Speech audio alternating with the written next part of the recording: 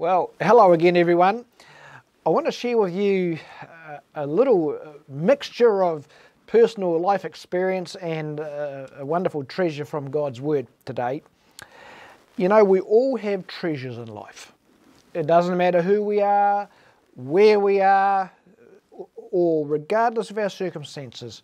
We all have those things in our lives which we consider to be a treasure.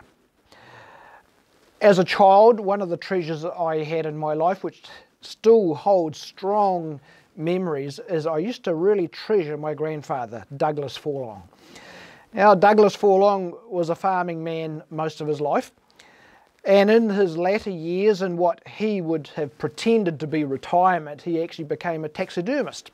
So I, as a child, had many strong memories of visiting his house, and it was a great intrigue to go down the stairs into his basement workshop and to explore all the animals that he had stuffed.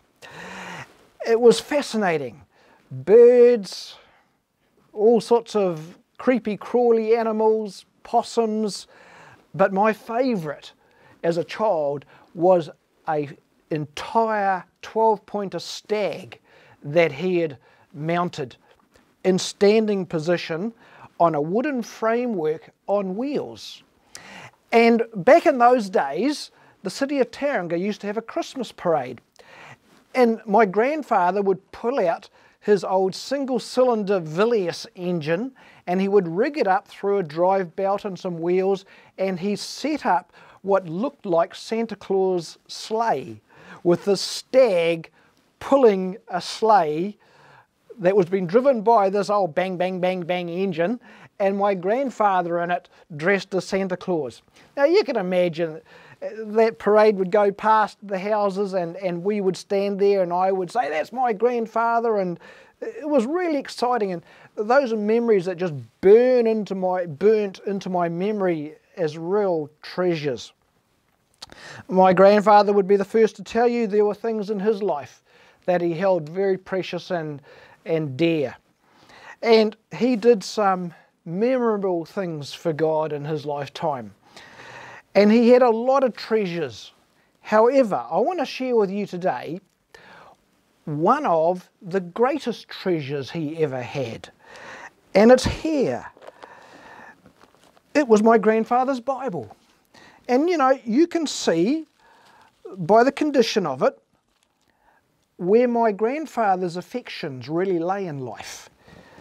You can see he spent much time, many hours in God's Word.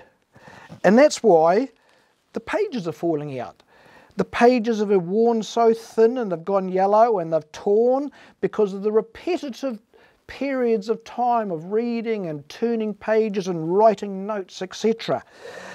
And I consider this to now be one of my great treasures in life. This Bible was printed in 1964, 2 years after I was born. And it was my grandfather's treasure. However, the God of the Bible was my grandfather's greatest treasure. And I can tell you, in my life, the God of the Bible is also my greatest treasure.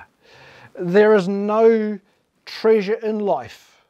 There is no relationship in life, and I have some wonderful relationships with people, particularly my wife, but none of those wonderful treasures in life compares to the treasure of knowing God through the Lord Jesus Christ.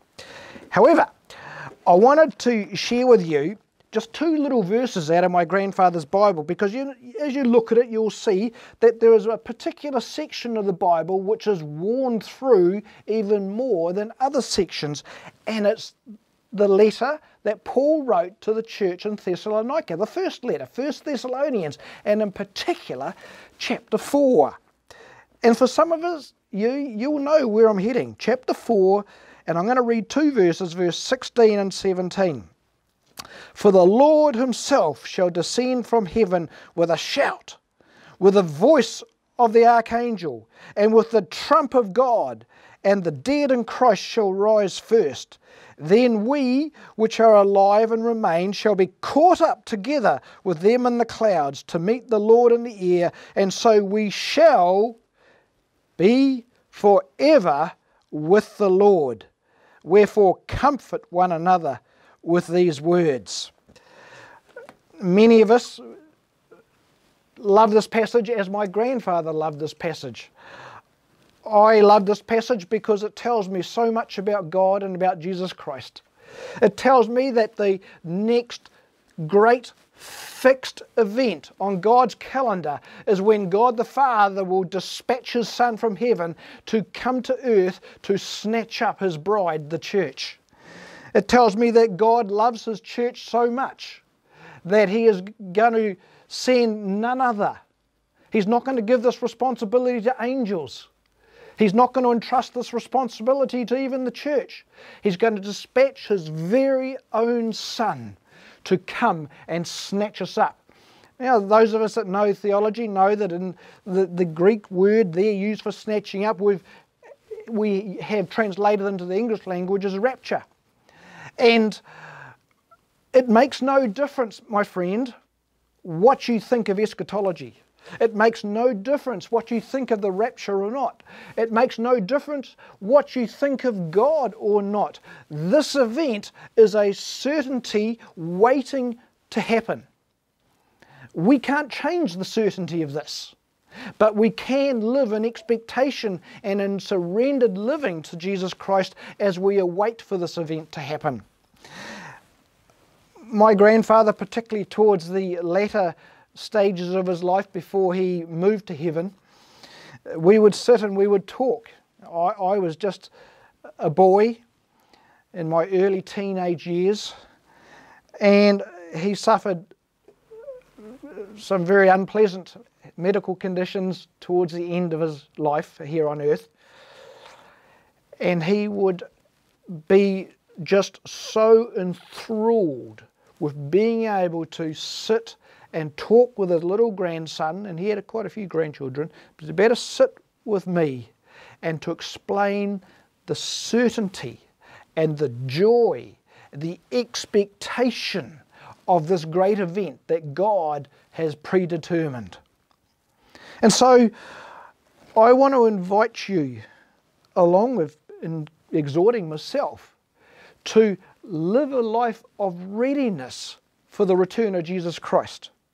To live a life of expectation for the return of Jesus Christ. And as you are listening to this, you think in yourself, but Lincoln, I don't believe that. Then today's the day to choose to believe that. God's Word states it as a certainty. It's not negotiable. It's not something that God is going to say, well, look, if I can get enough people on board with me, then maybe I'll do this. No, not at all. This is an absolutely stamped event in the mind of God and in the predetermined will of God. My friend, as you're listening to this, if you know you're not ready, if you know that deep down inside one of the treasures of your heart is hanging on to this worldly life that we have, I suggest that it's time for you to reevaluate and discriminate your priorities in favour of the Lordship of Jesus Christ. I invite you to make Jesus Christ a treasure, the prime treasure, the ultimate treasure of your heart. Pick up God's Word. Feed yourself on the wonderful truths found in God's Word.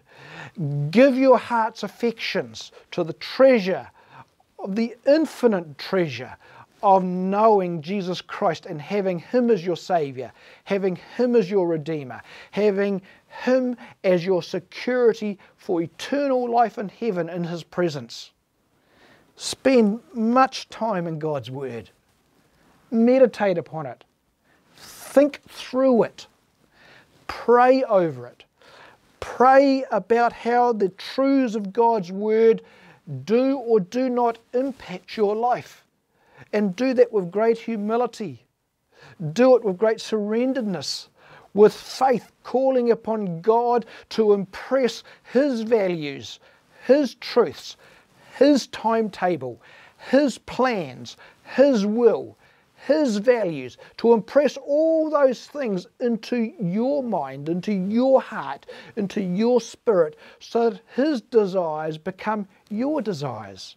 So that the things that He holds precious becomes the things that you hold precious. And so that the things that He treasures will be the things that you treasure.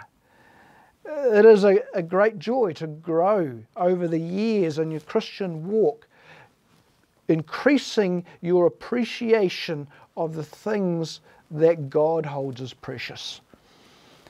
And certainly, as we read Paul's letter to the Thessalonians, he held the return of Jesus Christ as absolutely precious. It was prime. And so be encouraged. Make Jesus Christ your treasure.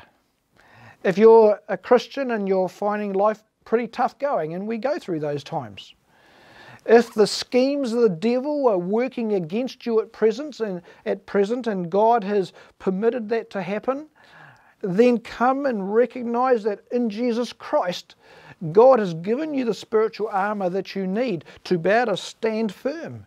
And the first piece of that armour, Ephesians 6 tells us, is to put on the belt of truth. And the belt of truth, as Jesus said, your word, O Lord, in John 17:17, your word is truth. Beloved, don't think that you can live a victorious, steadfast, joyful Christian life that is honouring to God unless your life is saturated with the absolute truths of God's word. There is no way of circumventing this reality. To be a child of God is to be someone immersed in the truth of God's word. Put on the armour of God. Put on the breastplate of righteousness. Put on the shield of faith, rather take up the shield of faith. Put on the shoes of being ready to serve God. Turn indecision into decision, because you are ready to make the treasures of God your treasures, and you are ready and prepared, and what's more, you are willing to do what God wants in your life for His glory and to bring Him pleasure. And I can assure you, when God gets the glory, we have the blessing of peace and joy in our lives.